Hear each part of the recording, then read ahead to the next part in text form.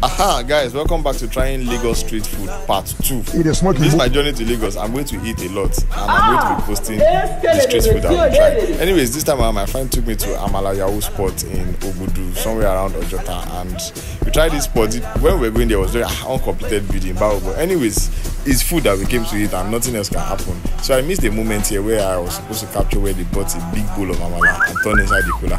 It just sounded like a bass drum, you know.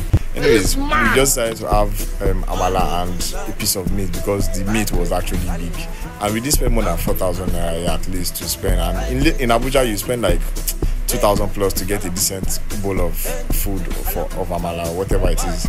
So don't be wondering why there's spoon in this meat. The food was so hot I could not use my hand. Skipping to the part of eating the meat, you know, I know you are salivating at this moment, but we move. I washed it down with a bottle of water, and then just to show you the shirt I'm wearing, Crazy made the shirt. So order for one for yourself, and don't forget to always eat good food.